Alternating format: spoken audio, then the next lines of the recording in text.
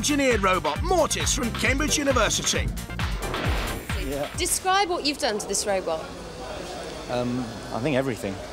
We've got aerospace-grade materials off as many people as we could. It's all aerospace aluminium, titanium, carbon fibre, Kevlar, really top-grade stuff. Do you think you can win? I think we may have a chance, yeah. And MORTIS with that piercing Japanese blade. Oh, that's not too much of a weapon, is it, really? Oh, and that is, look at that Japanese blade, thrusting down. Lee-bot, pepper pot, you could pour pepper out of that Lee-bot machine now. Look at the holes. But what's MORTIS doing? Maybe dropping off for another chance, but going very dangerously near a patrol area in the corner. And the house robot could come in and dance Matilda in there, and there are spikes to come up from the floor. But MORTIS is out to attack Lee-bot again, and underneath Lee-bot. Could he flip him over? If he does, it's all over! And it is all over!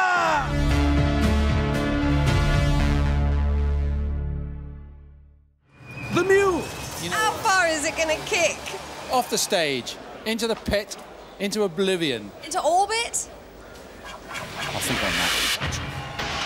This could be a leading contender. The dummy throws Matilda the wrong way. There go the tusks. But at 80 kilograms, the mule is too heavy to flip, it would seem. Is it mobile enough to get beyond the spike and then dart beyond the sentinel? Controlling those kicking legs, goes beyond the sentinel. Matilda goes the wrong way. Splendid run by the mule.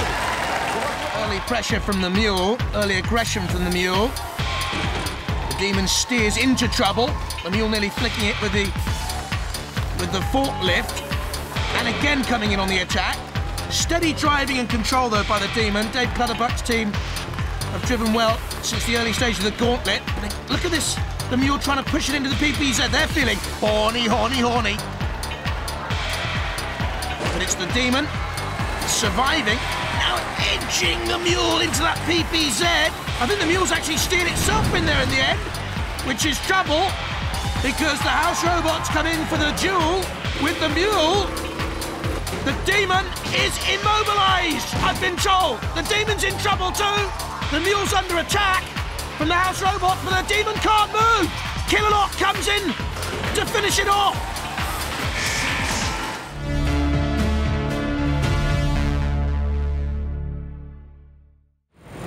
And the winner is Chaos 2 for team captain George Francis. Hi, I'm George Francis. This is Ian Swan, his son, Richard Swan. This is our robot, Chaos 2. It has two powerful motors to give it on each wheel and a high-power gas pad flip up on the front. The great advantage of this is tremendous traction, sticks to the ground very well, and the flip up is awesome. It'll throw another robot clean into the air. Crocodilotron was first to find that out, sent back to the swamps in the opening battle of this series for Chaos 2. Then Sonic from Hagley High hit an early low, a high, a low. Big G's thought they were fondue for a success, but they were grated. And in the semi-final, Tridented. Look at that flipper power as Trident was beaten.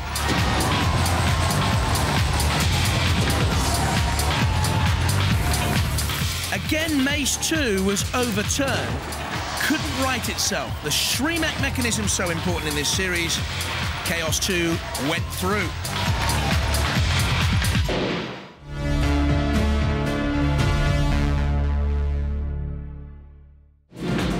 And the winner, Steel Avenger and John Willoughby, his first award, long awaited.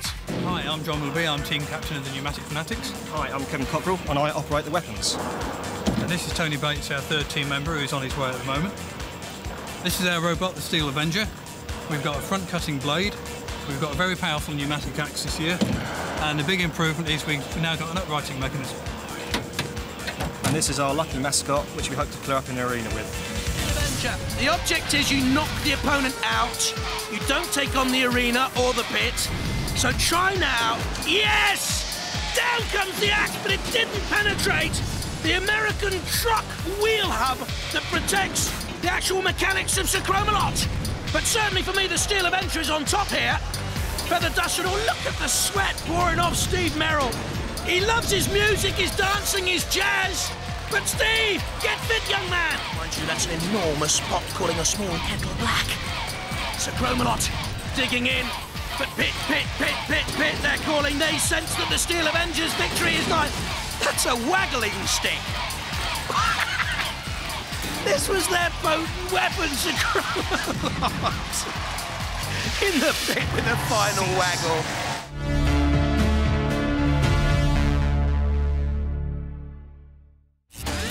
And the winner is Derek. A surprise for many, perhaps.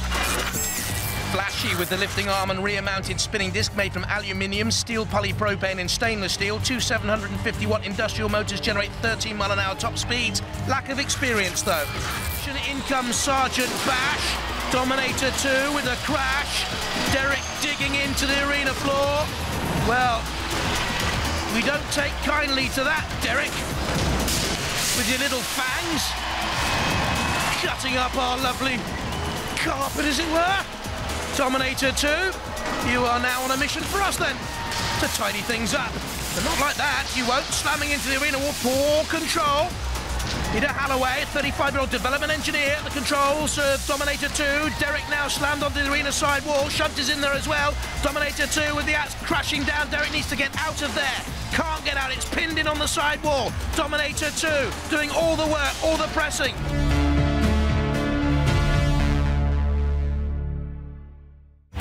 The next award for the best engineered robot goes to Anarchy, a walker with a powerful axe and flipper. Mike and Amy Franklin and Steve Pickle, the best engineered robot, Anarchy. Basic Robot Wars rule, walkers can be twice as heavy, has very powerful weapons but a slow top speed of just 5 miles an hour. Thor also has the pincers, as well as the hammer. It has the team with the blonde wigs. We also have Judge Shred 2.5 with the judges' wigs. Don't get the two confused. There's Revolution 2, confusing things in a bit of a muddle and a melee. Judge Shred takes a blow there from Thor. Their team, great fun. Also, Anarchy in there with a couple of blows, and they're all having a go at the Judge. They're the spinning, rotating weapons of Revolution 2 at 200 miles an hour top speed. That flailing weaponry looks a little bit lightweight in body, though, if someone can get hold and flick it out.